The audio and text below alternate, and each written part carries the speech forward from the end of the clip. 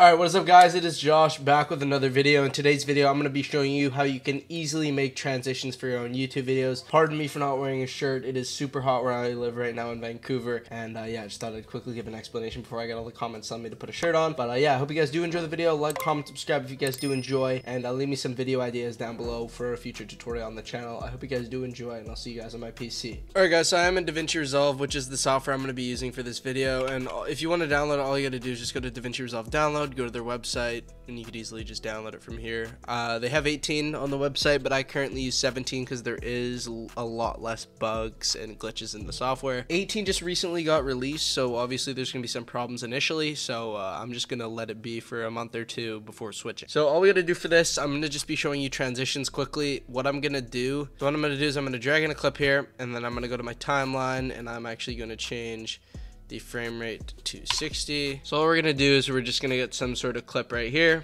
It doesn't necessarily have to be Fortnite, it can be whatever, honestly. For me it is Fortnite. This could be just normal footage of a YouTube video, and all I'm going to do is I'm going to find kind of a midway point wherever I want to have my transition, and I'm going to actually split the clip there, and then right after that I'm going to go down here to open effects, and then right after that I'm going to come down here to effects, drag in an adjustment clip over top of this kind of separation right here, trim it down a bit, and then I'm going to go into fusion. From there, what I'm going to do is I'm going to press Control and space at the exact same time on my keyboard, and what I'm going to do is I'm going to drag in, or I'm going to search up transform, so this one right here, and I'm actually going to connect it to this point right here. So I'm going to go one frame back from the middle point, and what I'm actually going to do is I'm going to drag the size to something like, let's say 0.5.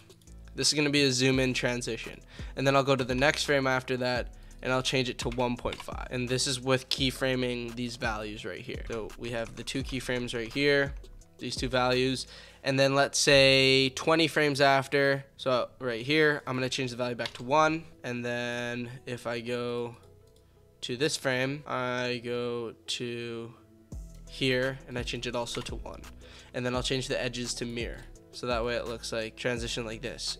And we can see that it kind of does the transition we're looking for, but not really. So right here, if you don't have your spline open, just click on the spline button right here, press this arrow thing right here, and we can see this right here. So what we're gonna do is we're gonna press Control A, then we're gonna press S, and I want you to copy this graph right here.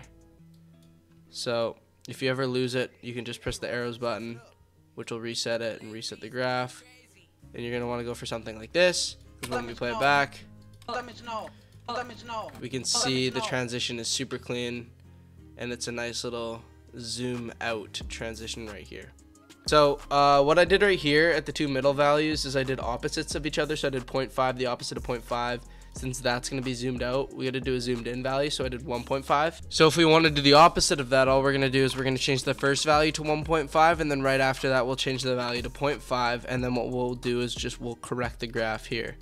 So I'll bring that down here, I'll bring this one down here, and then just like that we have the exact same, but it's a zoom in transition, which is kind of cool to see, just depending on what you're going for. And then the last kind of transition that I'm going to show you is like a motion transition, like left to right, up to down. So all I'm going to do here is I'm just going to get rid of these keyframes here, and we're going to stick with 1. So what we got to do is we've got to find our midpoint again, go into fusion, and what we're going to do is we're going to keyframe the center. So the center value we're going to do for this is honestly something like 1 on X, and then if we go back a frame, we're going to change it to -1. So something like that should be good. Let me quickly just do -1, and then all we got to do, this is a left to right transition, just so you guys are aware, and then I'm going to go back 20 frames like we did before right here. I'm going to change this back to 0.5. Nope, not that, 0.5, and this one's gonna be 0.5. So just kind of the standard values right here, and then we're gonna go 20 frames after again, change this to 0.5, and then we're gonna select all these right here.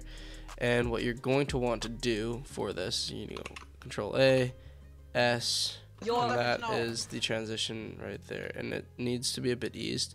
So what you can do is you can select these two and zoom them in, and you can kind of make that a lot sharper and ease this one in a bit. And that is the left to right motion, I guess. Yeah, kind of a swipe.